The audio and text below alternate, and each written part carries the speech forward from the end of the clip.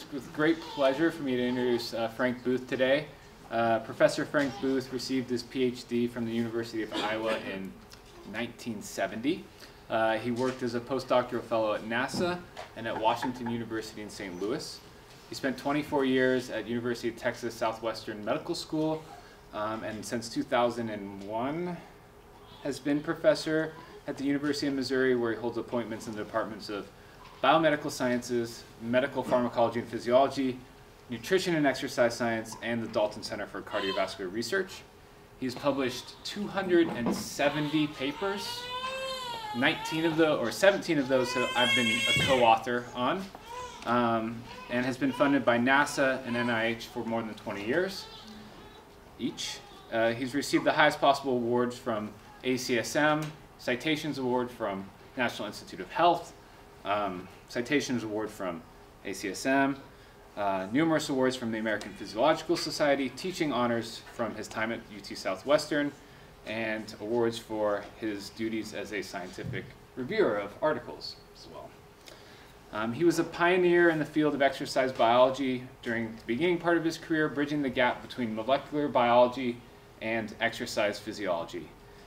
In the recent decades, he's become internationally known for his work on physical inactivity, shifting the paradigm from what we view as sedentary and exercise conditions. We typically had thought of sedentary as the control and exercise as the experimental, and that has been turned around on its head, so we now properly recognize that the sedentary condition is the experimental and the exercise and is in fact the genetic control, thanks to the work that Frank has done.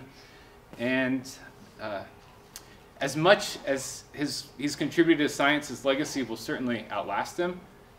50 Ph.D. and postdocs that he's trained. 50? It's a lot. And many of whom have labs throughout the world, really. So the title of his talk, as you can see, is Royal Stockholm Philharmonic Orchestra as a Parable to Maximal Aerobic Training, an ultimate integration of genes and systems while maintaining homeostatic harmony. I have no idea what it means. So I'm going to let Dr. Booth take it from here and hopefully explain to us what he's going to talk about. So, thank you.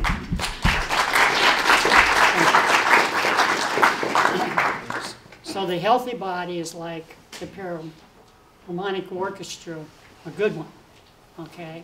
If something goes wrong and someone has a wrong note, you know, a part of the body gets sick, then they aren't the Philharmonic Orchestra, okay? So that's sort of the lead title is why is you, particularly in the room, are all healthy? How can that be, you know? Because, you know, everything's working in sync, okay? And exercise or physical activity is an important thing because it challenges the system. And I'll come back to that in the talk. You know, when you go and exercise, you're really stressing the system. And how does the body handle that? So we're going to talk about basically more about the public health and less about the mechanisms of exercise. Let's see here. Okay. Can you just click or? Huh? Page You have down. to use the arrows. Oh, the arrows? The arrows, sometimes it freezes up.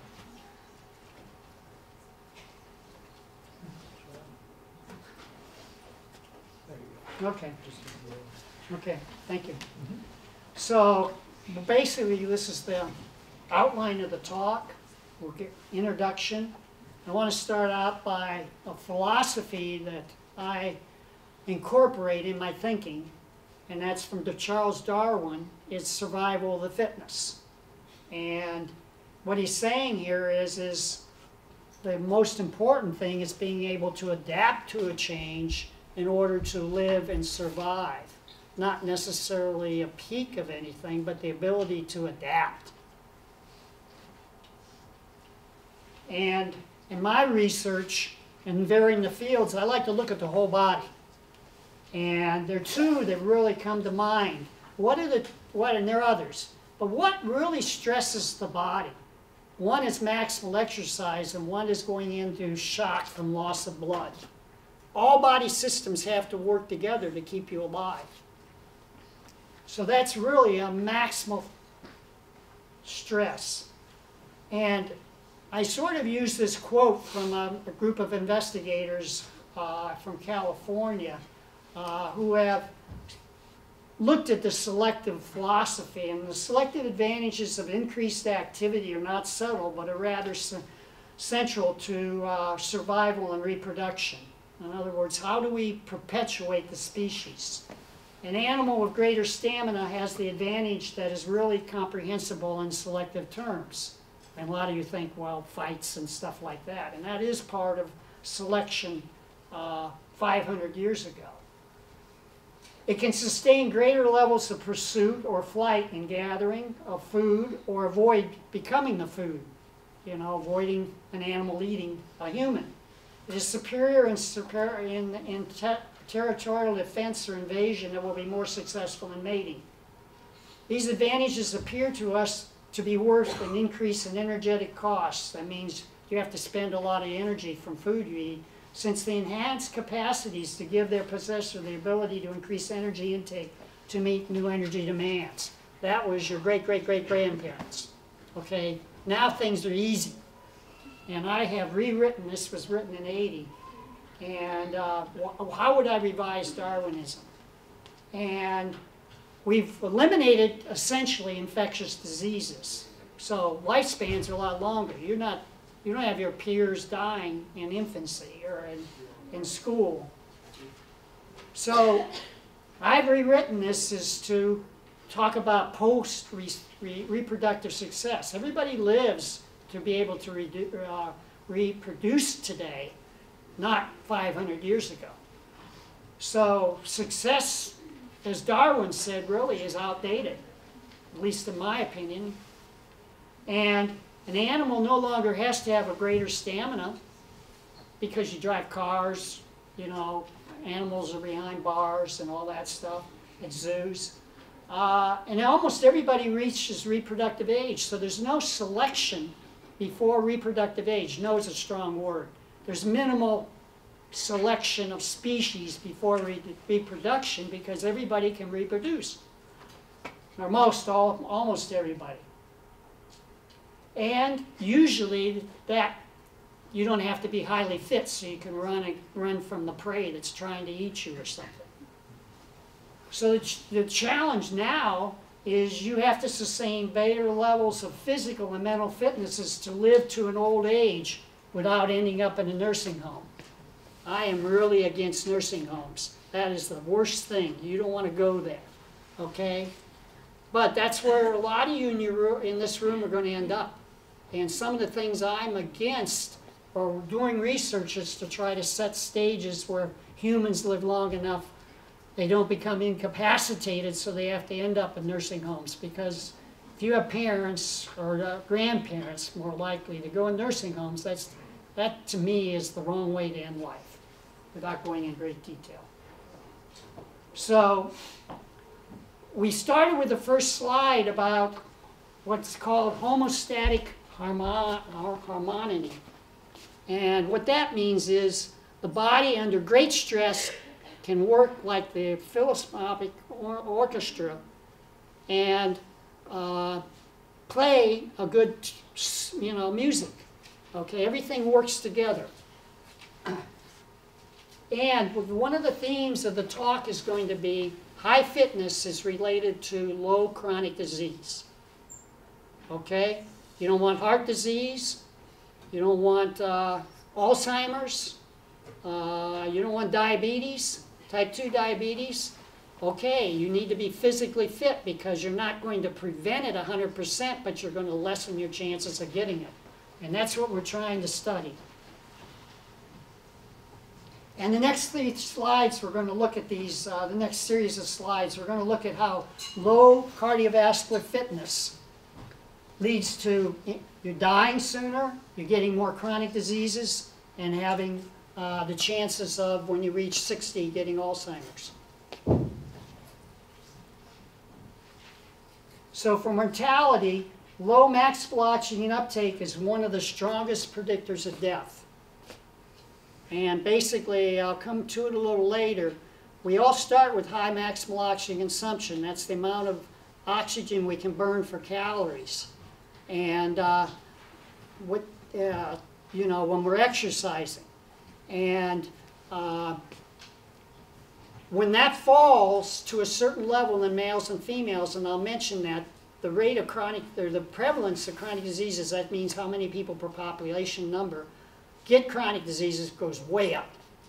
So one of the strategies I'm going to mention is we want to keep your maximal oxygen consumption up. And the sort of the background of this is this paper that was published almost 2 decades ago in one of the premier medical journals, and the quote is, exercise capacity is a more powerful predictor of death, mortality, among men, and at that point in science, women were not really being studied, than the established risk factors for cardiovascular disease. But this quote also applies now to women. And here's the data. And the data, what we're looking at is this is the lowest 20% of aerobic capacity. Aerobic capacity is the maximal amount of oxygen or the maximum amount of calories you can burn per minute when you're exercising, aerobic or endurance-wise, running or swimming or something like that, per minute. And here is the lowest 20%, and this is the relative risk of death. And here's the highest 20%, and you can see that when the values are in the highest 20%, greater than 13, and compare it to the lowest 20% in this study, that is a value of lower than 6 METs. 1 MET is the resting oxygen consumption, so that'd be 6 times your maximal oxygen consumption, or not maximal, 6 times your resting oxygen consumption. They're just dropping from 13 to 6 aerobic capacity. The risk of death goes up almost 5-fold. Okay? That's a pretty amazing number, because most of the other chronic diseases like hypertension and so forth, and diabetes, it's only 2-fold. So this factor is a really important factor to keep you from getting these chronic diseases. And this is just looking at it another way, and I sort of explained it, is here is the drop from the lowest 20% are having 6 times resting oxygen consumption to 13 times resting oxygen consumption. You lower your risk of death 5-fold. Here's the survival, just the same type of analysis, looking at a narrow range. When you go from 8 METs, which is 8 times your resting oxygen consumption at max, to 5-fold that, your rate of surviving in this study was lowered 40% if you had the higher number. So the point I'm making is there's a really good connection between how long you live and what your maximal oxygen consumption or maximal aerobic capacity is. And it's stronger than most or any chronic disease. And this is basically just in words what I bet, which is said in this investigator in the New England Journal of Medicine, which is one of the major clinical journals, is that it's the strongest predictor of the risk of death, what I'm talking about today. That's excluding infectious diseases. This is chronic diseases. And what basically it is for every 1 MET drop in treadmill performance, you increase your risk of death 12%. So when you drop from 13 METs to 12 METs, your risk of dying goes up 12%. That's not the next day, but it's going to be over your lifespan. And just to point out, this is not a small study. It had over 2,000 people citing it in the medical literature. And I've re-edited the above from the way it was written to the following. The way I would interpret it is for every 1 MET decrease in treadmill performance, it's associated with a 10 or 11% deterioration in survival. So this, again, I'm trying to impress on you, this is an important phenomenon And you probably haven't really ever heard about it. It's not in the headlines in the paper. People don't talk about it. Because, in my opinion, why it is, it's so complex, it isn't really hit the medical research field. It's very difficult to get an answer of how this is caused. So let's look at chronic diseases. I've sort of given you your overview, and I'm going to look at now. We're going to go from death to chronic diseases. If you have low aerobic capacity, low maximal oxygen consumption, here is the fold increase in chronic diseases that's going to happen. And the key thing is, and I'll show it on a slide, for males, you can drop your maximal oxygen consumption to 43 mils per kilo per minute. And you really don't have an increase in maximum, or an increase in chronic diseases. Females, it's a little lower, 36. It's probably because females have smaller muscle mass. So as long as you can, what I preach is as long as you keep above those numbers, you're probably at almost very low risk of getting chronic diseases. But when you get below that, I'm going to show you that it increases many-fold, 10, 20-fold. So looking at the two genders, here's the risk when you go from low fitness to high fitness. Low being low, you can see the risk for women. Once you get below this 36 number, it's increasing 40 to 50-fold. It's a pretty big increase, okay? Men, actually, women do worse on this, okay? Because for men, on the next slide, they only increase 30-fold, the same parameter. So there is a sex or gender difference in this phenomenon. Now, one thing I did is to try to emphasize that inactivity causes chronic diseases. I took some time and went to the medical literature, and I did a very comprehensive search. And what I came out with is that when you have low physical activity, this is not just research from me, it's from research all over the world, the health benefits of physical activity are related to 40 chronic diseases. There's no other condition that gets close to 40, okay? A lot of people think of exercise, let's go watch the game or let's play the game.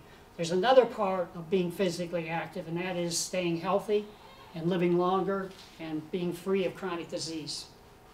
And so it just isn't one area of the body, brain, metabolic diabetes, aging, you age faster, cancer. There's certain types of cancer you're more likely to get if you have low aerobic capacity.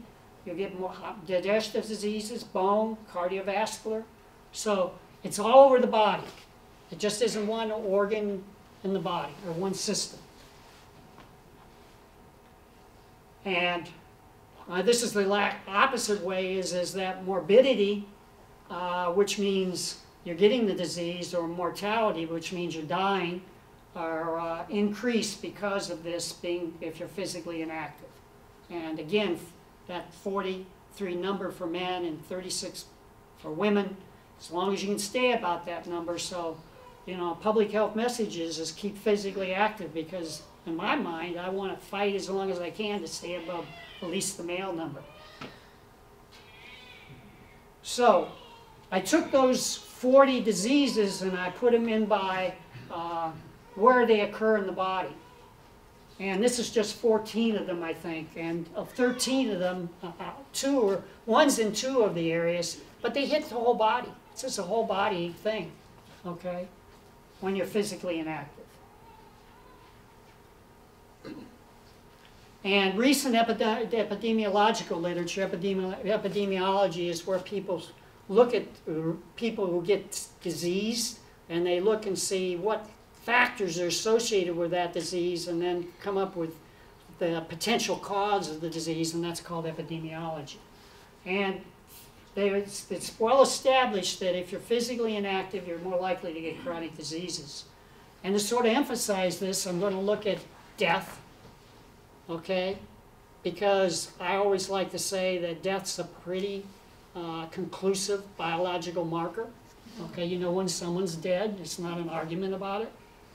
And what's amazing is the statistics. And these statistics come from the U.S. government employees at the Centers for Disease Control, and it's my inclination, and I've sort of had it verified to me that they've underestimated the number I gave you, because it's a political thing. So these are not overestimates. If anything, they're underestimates. 11% of the healthcare expenditures in the U.S. are due to chronic diseases. Okay? Or healthcare costs. 11% of the healthcare costs in the U.S. are caused by chronic diseases. So what are the U.S. healthcare costs? How much money? You pay for it. $3.5 trillion per year, and it's going up 100 billion. I mean, it's going up 1/10 of a trillion every year. Okay, so this problem I'm talking about is going to bankrupt you when you raise your family. Someone's got to pay for it. Chronic diseases are increasing, and physical inactivity is related to 11%. And another way to look at this is if you make the calculations and you say, okay, I'm not going to pay for physical inactivity for 8 years. It's 11%. 11% times 9 is 99%. So in the 9th year, that number means that every 9th year, the total health care cost in the U.S. is due to physical inactivity. Okay? And that is, in my workings, not a number that rings any bells in D.C. Okay? They could care less. So back to the Philharmonic Orchestra. Okay? Your bodies in this room right now are Philharmonic orchestras. Okay? They're working. My body's starting to be challenged because I'm older. Parts of my body are starting to go off tune. Okay? One important part is it's going to be a crisis for you when you get older. Right now, 5.7 million U.S. people have Alzheimer's. The number is going to go up over 13 million by about 2030. Okay? Who's going to pay for it? Nursing homes cost $100,000 a year. You have Alzheimer's for 4 years. That's $400,000. Start budgeting, okay? So one of the research things we're looking at in our lab is, and I won't be able to show much of the data today, is how can physical activity prevent Alzheimer's? And the bottom line is prevent it before it starts. Because Alzheimer's is a very bad disease because you can't go in and do brain transplants. What happens in Alzheimer's is the nerves tangle up. So you got to, when you're going to do exercise, you got to hit it before that occurs, which is called mild cognitive impairment. I'm not going to show the data today, but we have a method in the lab for exercise that we can prevent mild cognitive impairment in rats that have been given a means to cause them to have chronic impairment. And so there are ways to exercise to prevent some of this stuff. And I want to show you some of the data because I'm going to show you what could happen to you in 50 years. Okay? Well, basically, Alzheimer's doesn't start till the late 60s. That's why I say 50 years. Maybe it's 40 years. Okay, this is VO2 max. That's what the lecture is. Here is the age versus the measurement of cognitive function. This is the total words that you gain in a trial in a given period of time. And here's the lowest oxygen consumption is the solid line, that's 21. And the highest oxygen consumption is 37. You can see that the immediate recall of a fact is greater when you have a higher maximal oxygen consumption. This is human data. Now the data is sort of flipped in this record. We're going to look at total errors that are made in both measurements. This is going to be global cognitive status, and this is going to be visual memory. And now the lowest maximal oxygen consumption is the line that goes up most, where you're going to have the most total errors. And the dashed line is the 37 maximal oxygen consumption. It's about 1/2. And the same thing for visual memory. So being physically active, there's no drug for Alzheimer's, okay? No drug. There's a hint of one, but it's many years off. And so everybody that gets and gets out of mild cognitive impairment and gets into Alzheimer's, there's no cure. Okay, so what I'm arguing here is the cure is to prevent it before it happens, and our data is suggesting it's physical activity that can prevent it, or physical inactivity can make it happen. Aging and the disruption of harmony. Okay, the orchestra's playing off tune. What happens? Okay, so we've gone from low cardiovascular fitness increases both morbidity, increase in chronic diseases and mortality, increase in death. And now we're going to look at how maximal oxygen consumption falls with aging, with inactivity, and how you could change your lifestyle to slow that. And these are the 4 areas I'm going to go over. We'll talk first about the decline in life. When's your maximal oxygen consumption basically going to fall? In your mid-20s. If you're exercising real hard, they might be later in the close to 30. So you peak in life. So there's a number of strategies I will mention. Here's the data for men and women from age 20 to age 80. And as I mentioned earlier, women have a lower maximal oxygen consumption because they have a lot smaller muscle mass than men, but they're both falling and the men are catching up. Now, what's the effect of physical activity? So here's a study where they looked at 80-year-old men. They were lifelong endurance athletes, and they're the black dots. Here's the healthy, untrained 80-year-old people. They're the open dots. So if we go in at 80 years of age and we take the average oxygen consumption for these people that have been training their whole life, we go over here and see where it intersects the 50 percentile line and come down here, which is way above the line would be here, so it would even hit. How many decades have we changed?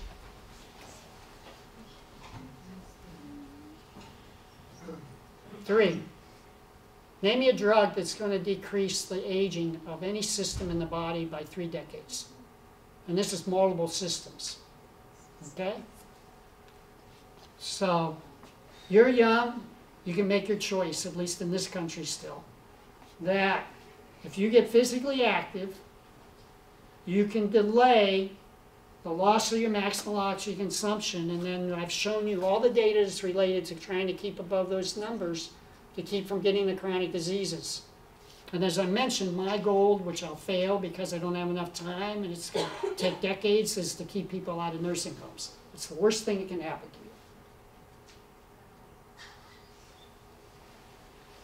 you. Okay, at what age does maximal oxygen consumption first decline? Now, we did a study in rats, and I had a very talented graduate student who took rats and actually ran them to maximal oxygen consumption 11 times over I think it was a 16-week period. That's amazing because that rat has to do it voluntarily. And he was very good at getting the rats to run to maximal oxygen consumption.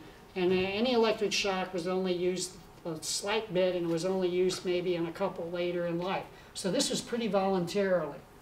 And what we see here is we see the measurements. When the rat was at puberty, it would be about 10 weeks old. And when the maximal oxygen consumption started to fall about 19 weeks of age. And then it fell for about the next 4 to 5 weeks. And about 22, 23 weeks old, it was flat. And what you can see is the animals were separated. These are animals from the same litter. Rats have many pups, babies, and we can split them into the 2 groups randomly.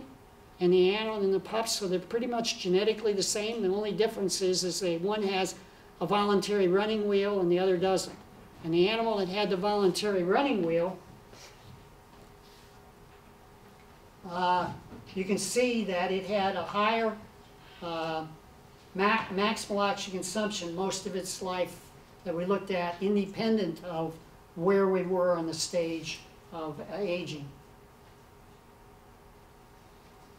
And what we did is obviously we don't have a lot of animals in here, so these are the ages we sacrificed them to look at samples to try to understand why this is happening.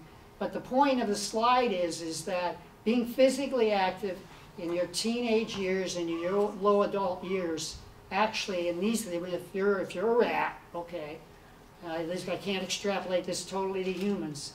You know, you're going to have that higher maximal oxygen consumption, which I've already shown you, is it advantageous to staying healthy. And basically the difference was this is 25% higher throughout the period.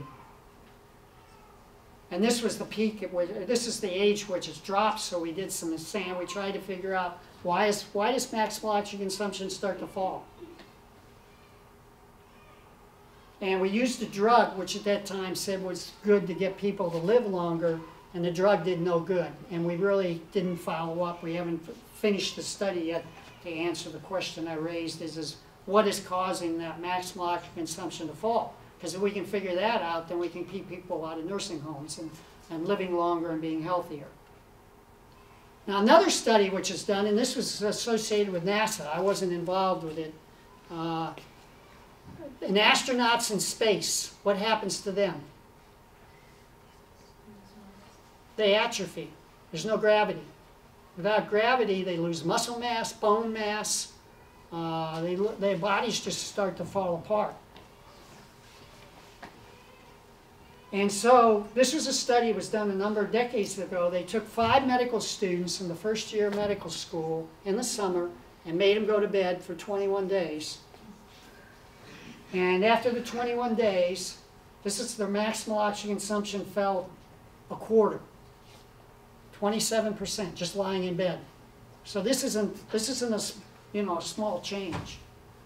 Then they retrained them, and then they looked at them 40 years later. When they retrained them, it came back to the pre-bed rest levels. And what happened is that 3 weeks of bed rest was the equivalent of 40 years of life.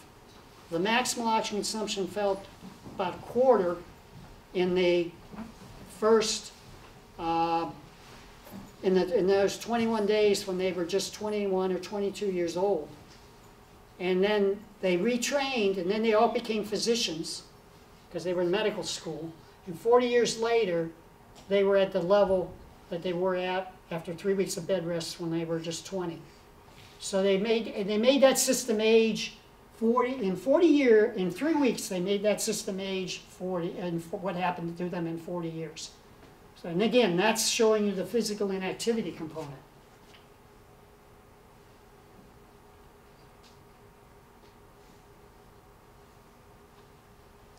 Okay, this is another way to look at it.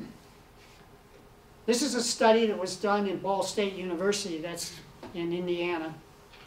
And what they did is they had people that were high trained, fit trained. That means high trained, they really were training like athletes. Fit trained would be, well, more like you all potentially if you train. And then they had untrained, and then they had a group that was just old. It started at a different time point. And so what's the effective, well, this is human data, and so you can see that slide I showed you earlier, the group that was high trained their whole life, here's their maximal oxygen consumption, which is higher than the group that was sedentary. And the fit trained were a little less than the high trained, but they were parallel. And the people that started here at 50 years of age instead of starting at 30 years of age, they actually fell off because we didn't see that. And with aging, the loss of maximal oxygen consumption seems to accelerate. Okay, and that may be the fact that people can't exercise as hard.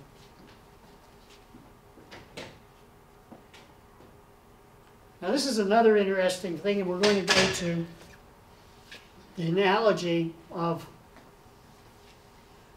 how much does it take, okay? And I'm going to argue that one of the most modular things for aging is maximal oxygen consumption, okay?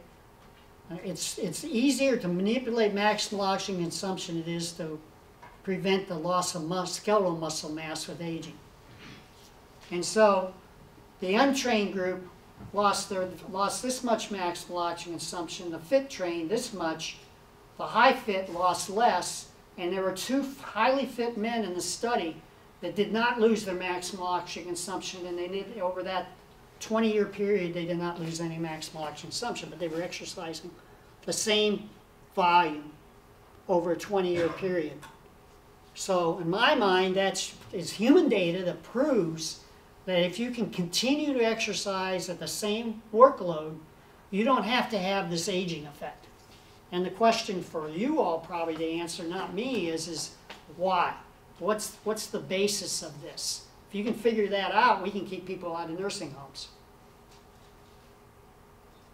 Okay, reestablishing homeostasis through physical activity. And we're moving along. We're going to finish early probably. Another experiment we did, and this sort of relates to the data I showed you earlier by Ryan Totebush on aging and maximal oxygen consumption. This is the distance run. And so one of the things that I argue is I can stand up in front of a nursing home and tell them to get up and exercise, and they aren't going to do it. Okay? And I can show them all the data, and they aren't going to do it. And I can show 50-year-olds, same thing. Okay? The major problem is I can give you a talk, and none of you are going to go out and exercise. Okay?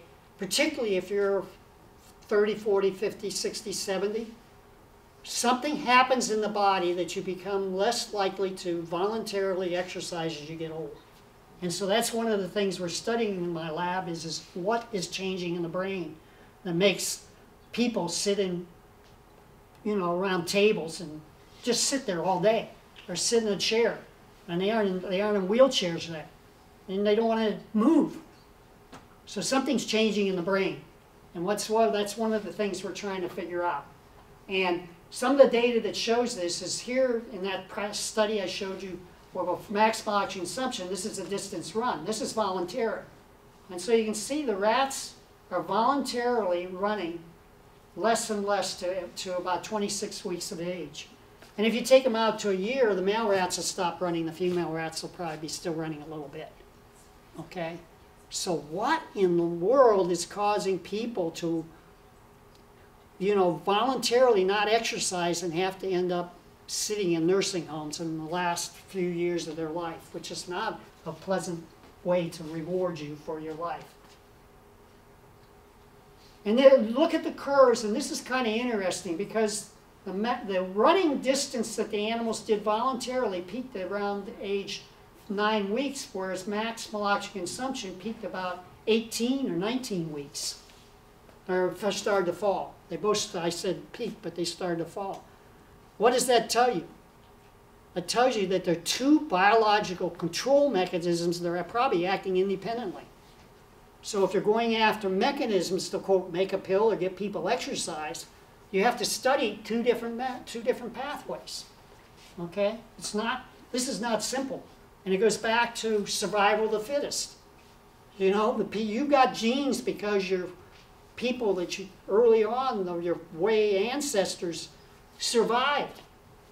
Okay, you have those genes. So that's what I just briefly said, and this is Ryan Totebush. And then there rose the question, what's the role of the brain? So the last couple of years I've been studying how the brain works with aging and exercise. And I needed an animal model. So I used voluntary running. And one thing we did in our lab is we tried to see is being physically inactive related to genes. In fact, I know when I turned in a grant to study this, that came back from NIH saying, well, you're dumb. They didn't use that word, but all it does is you're reversing the exercise pathways. We're not going to fund you. So I did this study. It took about 10 years. And basically, it showed that the NIH was wrong, that there are genes for physical inactivity. And I was the first one to show that in animals. And here's the data that showed it is you selectively breed animals the Germans did this. You may have read this about in World War II. They wanted to win the Olympics, so they bred people together. They had the good female athletes with the good male athletes and hoped they'd win gold medals. Well, I did the same thing here, but I basically did it on a scheduled order of breeding, where in the first generation, male 1 in family 1 would breed against female in family 2, and then in generation 2, male 1 would breed against female in in family 3. So you had, you minimized inbreeding, okay, which was important for the validity of the study. What this study showed is the animals I was choosing to be high increased and then plateaued about at week 4, generation 4. At 4 weeks, selecting animals to run low, there was no change. And there was no change until about generation 5 or 6, and by generation 10, the lows are hardly running. So if you have 2 different time courses of change, what does that tell you? It says that there are probably 2 sets of genes. So we have a set of genes that want to make us exercise, and we have a set of genes that want us to not exercise. And then about 18 months later, the same study, I don't know if I have it here. Here's the study. This is a study from Europe. In Europe, birth records are government property from birth, not in the US yet, okay? So basically what they were able to do is take 55-year-old people who were twins, either mono or dizygotic twins, and then they were able to see which twin was more active than the other, and they were able to use some formula to figure out how much of the twins' inactivity was due to genes or the living environment, okay? What they found out is about 1/3 of the sedentary activity, the more sedentary twin, was due to genes. And the other 2/3 were due to environmental factors. You know, the loss of becoming more sedentary with aging. And that's what this figure is showing you. So to sort of summarize what I've said to this point is basically the clinical importance of the highest possible VO2 throughout life is important, okay? And one of them is for health, avoiding chronic diseases. 40, quality of life. Look at people that have chronic diseases. Their quality of life is lower. And death. You're going to live longer, okay? So one formula that I think about to counter this is what you have to do for maximal oxygen consumption. You want to be physically active throughout your life, but particularly you want to be active so you get to the highest value in your 20 year of age. That's sort of like how many flights of stairs do you got to go up? Okay, you want to go up more flights of stairs, have a higher maximal oxygen consumption. Because what's going to happen is you're going to start to fall down the stairs. And when you get to the bottom, you're dead. Okay? And so if you're at a higher level on the stairwell, you take longer to fall, and maybe you're going to die of something else before you die of falling down at the bottom of the stairs. So you want to delay the decline after you're 20 years of age, because it's really hard. Human studies show it's really hard to increase maximal oxygen consumption after 20. So when you reach, most of you are at that point now.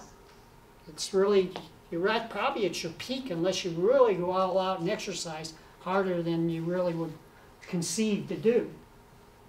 I've mentioned these numbers before. These are numbers I really didn't show you the data, but the chronic disease, if your maximal oxygen consumption falls below there, it goes from flat and all of a sudden it starts going up in males and females. No one understands why. But, so you want to fight, like I say, like I use the term hell, to keep above those numbers, okay? As long as you can, because then you're not going to get, your chances of getting chronic diseases are much lower. And you want to do that as long as you can keep above those numbers and keep active. So I'm preaching a lifelong physical activity. Now there's just a couple slides left. I want to get you a little flavor of what we're doing in the lab.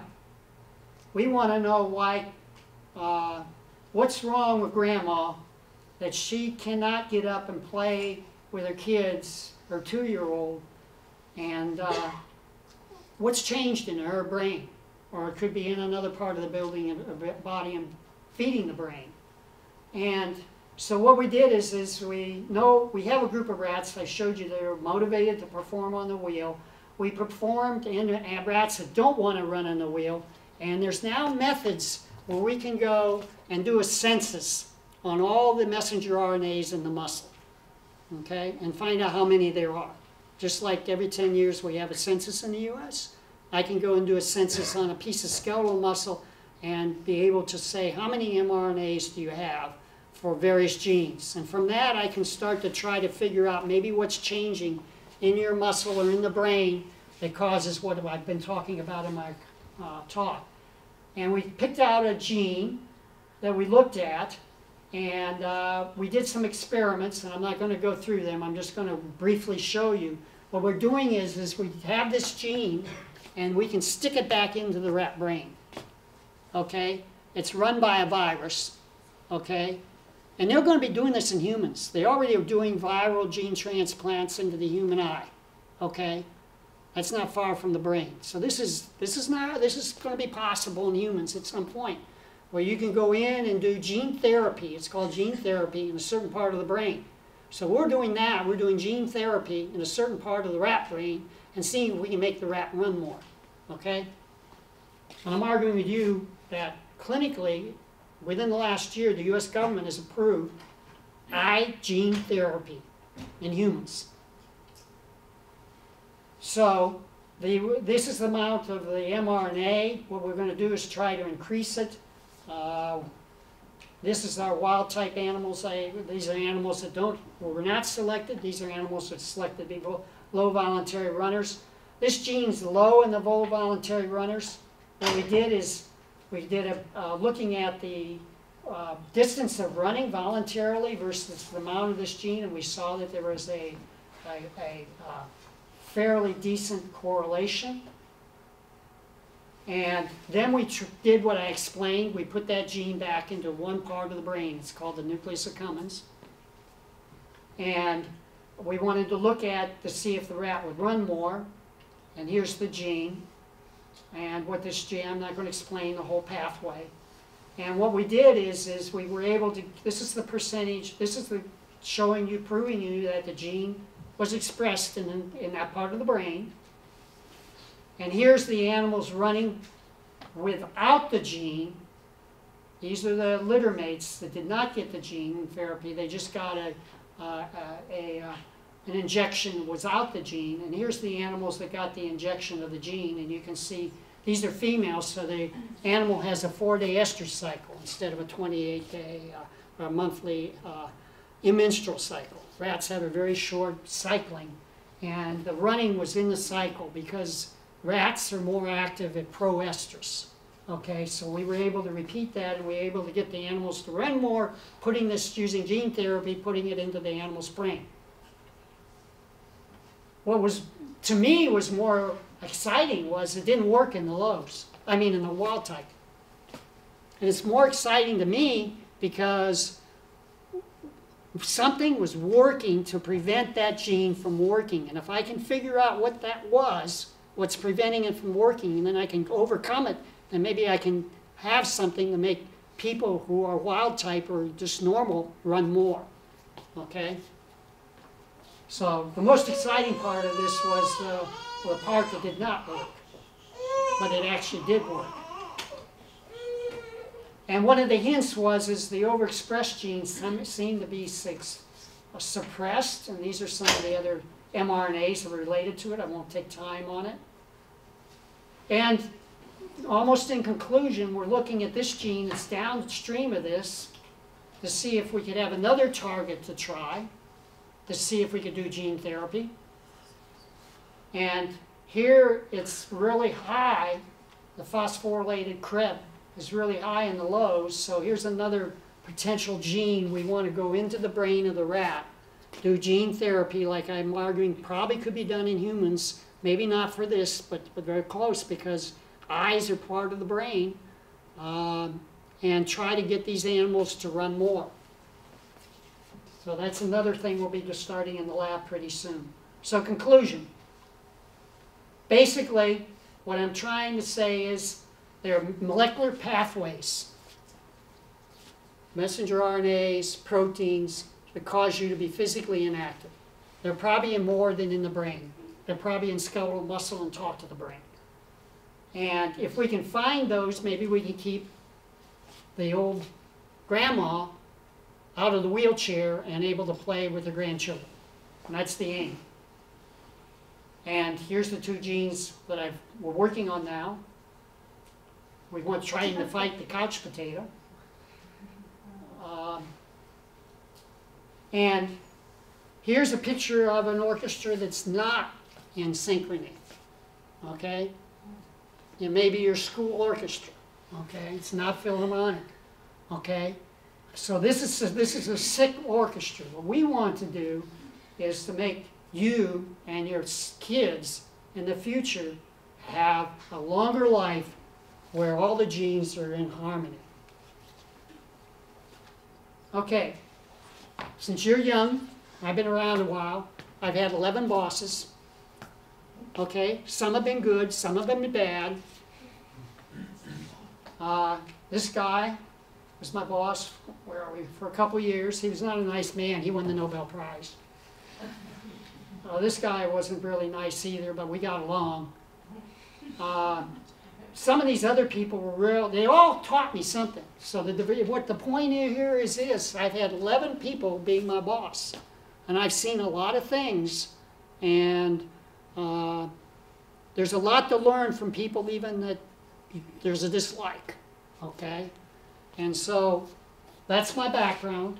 Some of these people are really fantastic individuals. Most all of them are, except maybe that one. He knows it. Here are the people in the lab.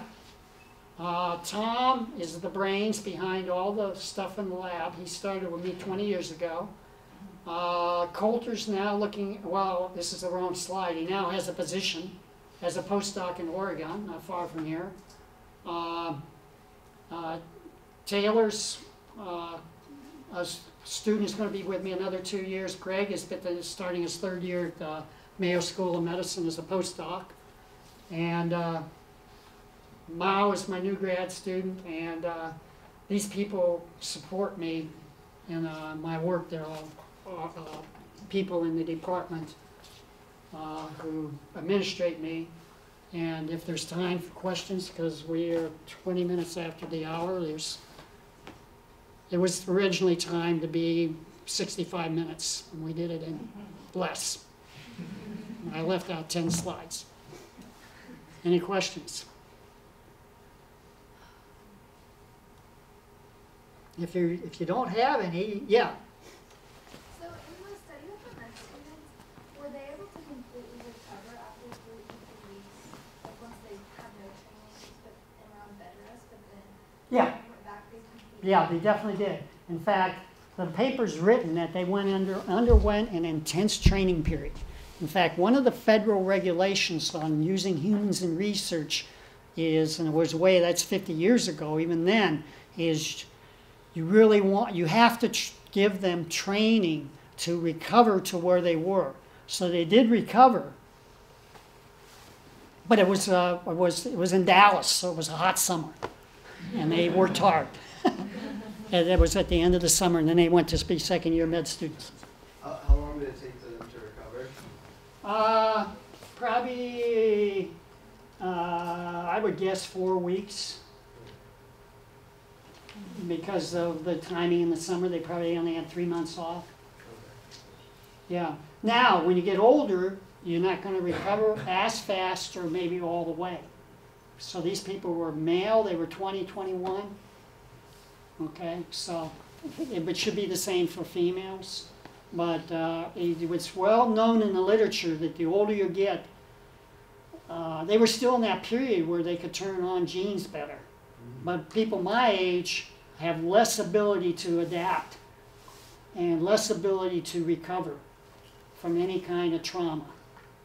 Okay, it's much slower in old people than in young people. And we really don't understand the mechanisms of that yet.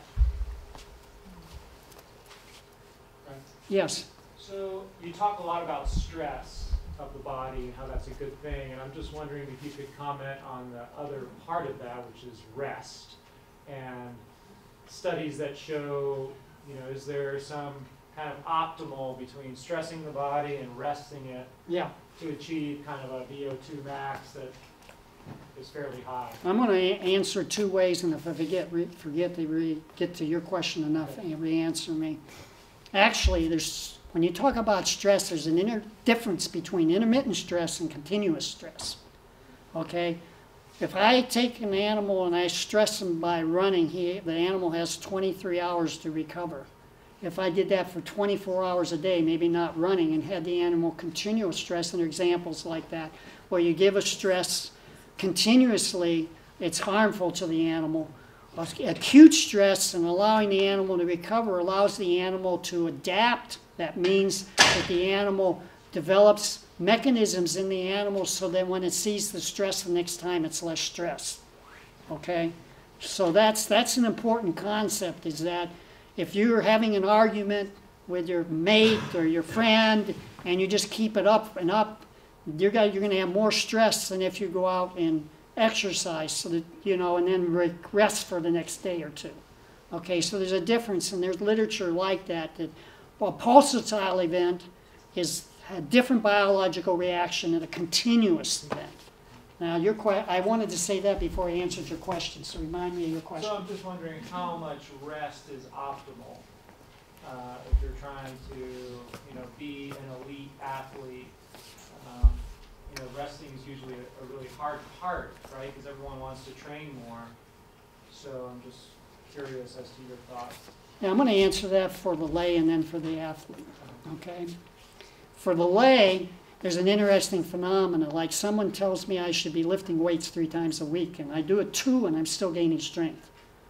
That's because older people recover more slowly. Okay? It takes longer after a bout of exercise for me to recover from that exercise bout, just because I'm older. Okay? So and then there's proviso that endurance training, which is running, swimming, biking, you can do that 5 to 7 times a week.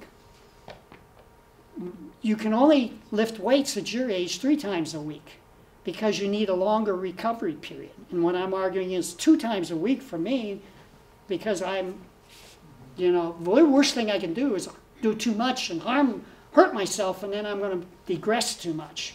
I got to keep even. So there's not a simple answer.